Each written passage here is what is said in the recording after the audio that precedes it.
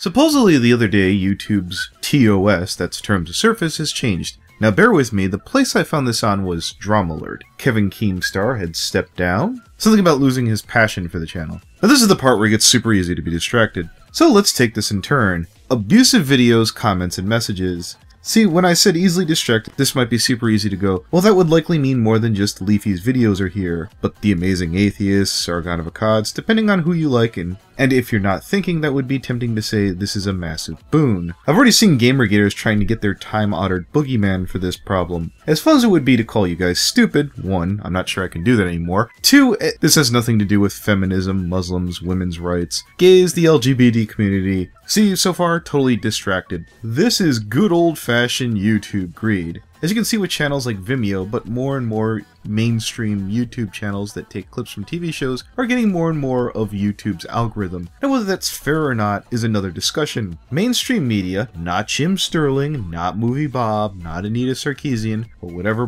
butthole Gamergaters normally bitch about. I understand you guys like to blame SJWs for all the world's ills, from women's voting to Ebola in Africa, but please focus. This is super important. And the sooner we get this fixed, the sooner we can go back to blindly hating on each other. Now there's some pretty simple ones, revealing someone's identity, maliciously recording someone without their consent. I understand, I was under the impression that these things were already against terms of service, so keep in mind I want to put some links to some other channels so that we can look into this further. Deliberately posting content in order to humiliate someone. At first glance, this one seems benign. In other words, in the hands of someone who cared enough to properly handle this case by case, one might argue this is a good idea. Now remember, this is going to be policed by YouTube's glorious automated system. I've seen friends and been part of friends roasting one another. I've picked on my girlfriend and she's picked on me. This is done to humiliate. Strictly read, this would now be against terms of service. What about self-deprecating humor? Someone who's bashing themselves. My question is, if a troll were to report this video, does anyone trust YouTube's automated system to know what to do?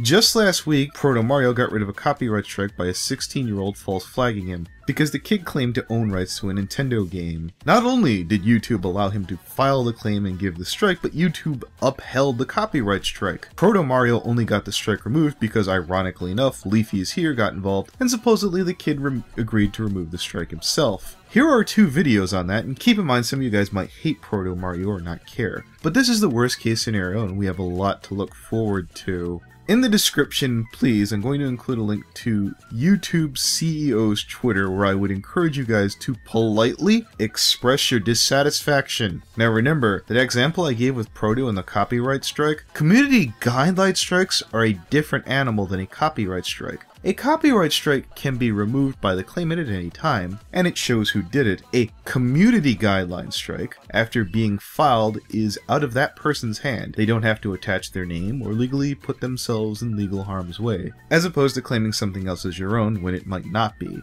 Community guideline strikes are done anonymously and have yet to heard of anyone losing their channel for filing false flags. But I could be wrong. Making hurtful or negative comments / videos about another person. Again, at first glance, this seems like a great idea. Does anyone really think that YouTube is going to police its comments? I'm sure if someone big enough says something stupid enough, you might get a couple of cherry-picked examples made by YouTube. You might see a couple of mind-numbing troll accounts disappear. It would be super fucking tempting to giggle and laugh. But I don't trust YouTube, and I don't know anyone else who does. Unwanted sexualization that includes sexual harassment or sexual bullying. I already thought this was against terms of service. I've heard the term in some of the videos I've linked, mild nuisances will be ignored. If I trust YouTube is going to ignore photoshopping someone's head onto, say, a busty model, or someone having some goofy fan art done, will count as mild nuisances. Who's to say what is and isn't mild? I mean, I understand. Some of the fan pictures I've had drawn, like say Postscript here, are things that the content creator has downloaded himself. When I first made this, I was trolling, and I kinda still am. What if someone else decided to get offended for Postscript? You can do that with community guideline strikes. And once again, there is no way for being punished for filing one of these that I've ever seen implemented, including inciting harassment of other YouTubers or creators. I was under the impression that YouTube already frowned upon sending legions of your fans to someone else's channel to bust their balls. It's why when you see people like Jim Sterling or Proto Mario say, "I'm not telling you to go here and do this for me," I simply think this is a friendly reminder of restating the rules. And since this was there before, I think this will be fine. So to help spread the word, share this video, like it, look up more videos like this, and do the same. Tweet these videos at the YouTube CEO I'm listing in the description.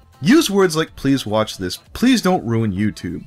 Do not act like a 4chaner in said Twitter. Some of my fans might ask, "FNGR, what does this mean for your How Not to Brony series?" Well, I'm glad you asked. Until otherwise, that series is moving to Fanon Frenzy. If there are no problems, it'll move back. The next one is going to be particularly harsh, and now more than ever, I'm rethinking releasing it. I wish you guys well and see you soon.